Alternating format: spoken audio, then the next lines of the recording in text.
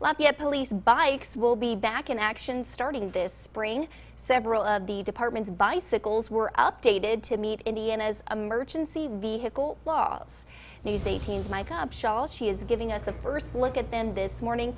Micah, with this nice weather we've been having, it's a perfect time to ride a bike. It absolutely is, and I want to tell you all to be prepared to see several more LPD officers commuting by bicycle this spring.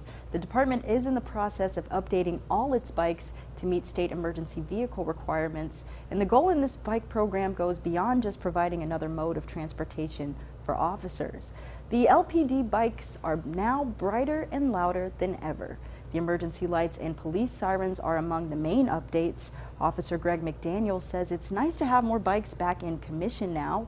Bike patrol officers will spend most of their time focusing on the parks in various city neighborhoods. And while these bikes are resourceful when traveling to areas where a police car or emergency vehicle can't fit, it's also used as a tool for community outreach. And that's McDaniel's favorite part of the program.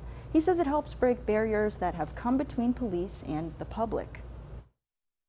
A lot of people ride bikes, and that's something that allows us to really relate to people and also makes us more approachable. You know, when you're driving around in your squad car, you don't get as many people that just want to stop you and talk to you about something.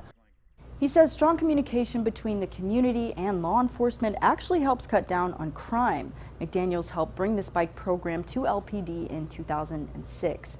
Now stay tuned, because later in the newscast we're taking a deeper look at these new bike updates. I'm reporting in studio, Micah Upshaw, News 18. All right, Micah, thank you.